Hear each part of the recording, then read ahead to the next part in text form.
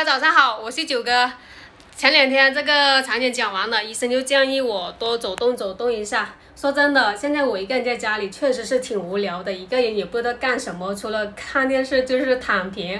也好久没有去广州周边逛过了，今天打算一个人出去逛逛走走看。现在很多城市都出现了这样的一个现象，就是街上人越来越少了，店铺关门的也越来越多。不少实体店的老板说，现在每天店里的生意不上不下的，还不如痛快一点，直接发布个消息说不用干了，直接关门吧。网上也有不少的消息说，今年是最难熬的一年，也有专家说未来的3到5年将会更加的难熬。有专家推测，按照目前的形势走下去，将会经历以下几个阶段的。首先是现在明显就能感受到的是，街上一大片一连排的店铺关门，只剩下一些便利店或者是需要上门的去体验的这些店铺，比如这些特色的餐饮啊、美容、美发、按摩、游乐场等等。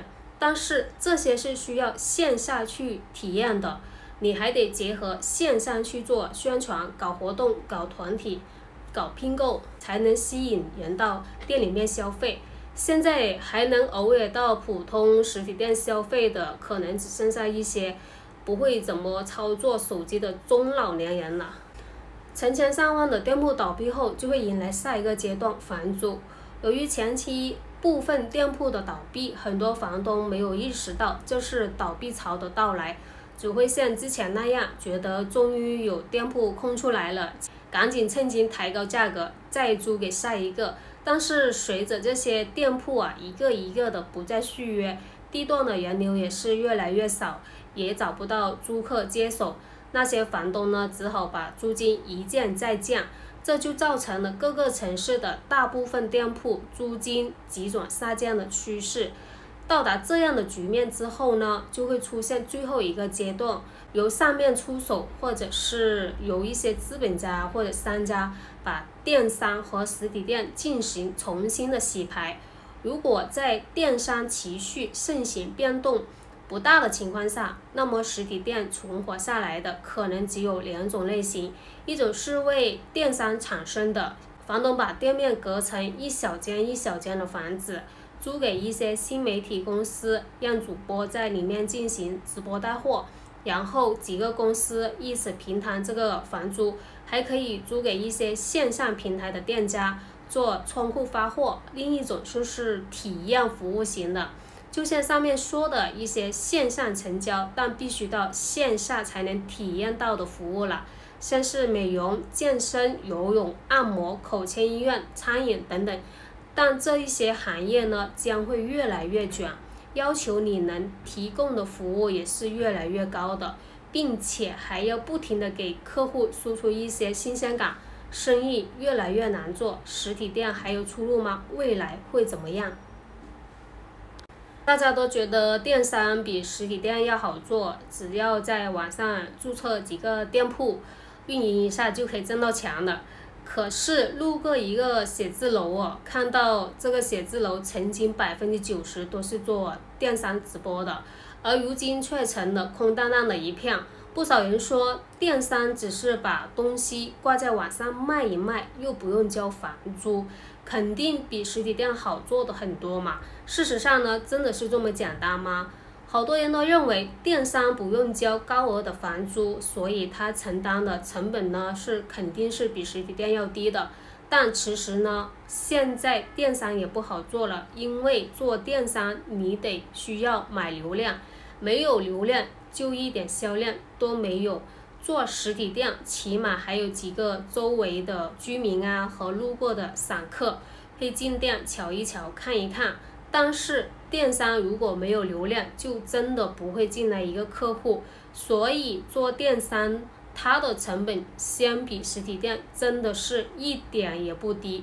接下来给大家展开说一说。首先说一个大家最容易想到的问题，就是人工成本。刚开始做的时候没什么销量，自己能够身兼多职，从进货到美工、运营、客服、发货都能自己肩负，后面慢慢的随着订单的增多，销售额的增长，你需要不断的投入新的成本，你一个人也干不出这么多活，这个时候呢就得增加人手了。例如进店咨询的人多了，就得需要请个客服负责售前和售后的咨询，发货订单多了，就得请个专门发货打包工。如果卖的品类多的话，打包工打包发货时要考虑运输过程中可能发生的问题，所以要进行一些预防性的打包，这样打包的时间会拉长了。最后呢，仓库就得请一群打包工，一般仓库会在郊区，而郊区周围食宿不便，所以你还得给人家包吃包住。很多人认为那些销量好的网店，它肯定是赚了很多钱的，但实际上销量越好，它堆压的货物呢就越多，它就得有一个巨大的仓库，一大堆人在里面工作，所以你买的一件普普通通的东西，实际上背后有一大群人在为你服务的。虽然销量大了，但是这些方面的成本呢也是会跟着增加的。看完你们还觉得电商好做吗？本来这里是一个专门做电商的写字楼，而现在大量的电商公司都倒闭了，卷铺盖走人，如今成了这般的景象，画面实在是太真实了。不少人认为去拿个货，拍几张照片，再放到网上，再简简单单的写几句文案，就可以开始卖了。真的是这么简单吗？就拿一件衣服来说吧，你这件衣服的设计的版权，拿货的源头得先要厂家授权吧。就算不担忧这一方面，那还有个问题是值得关注的，就是人们为什么要更乐意在网上买东西呢？就是因为它的价格便宜啊，在平台上面点个价格排名，那些商品就由低到高依次排列展示出来了。做实体店可能只是跟方圆2公里的其他店铺比较价格，但是做电商却是要跟全网成千上万的店铺拼价格，所以大部分商家要把价格尽量做到最低，才能提高拿到订单的概率。除此之外呢，平台要不要你把这个商品展示在最前面，还要看客户回复率、服务态度、商品质量、复购率、退货率等等等等一些综合的参数。还有一个影响最大的就是付费推广，你想要平台多推广自己家的商品，那你就得多掏钱，毕竟人家不可能提供一些免费的平台给你的，还免费给你做推广，谁给的钱多，平台就多推广谁，直接把你的排名往前提一提。大家可以想一想，现在上网买东西的买家越来越多，卖家也越来越多，多想要客户，那你就多投点钱在付费推广上啊。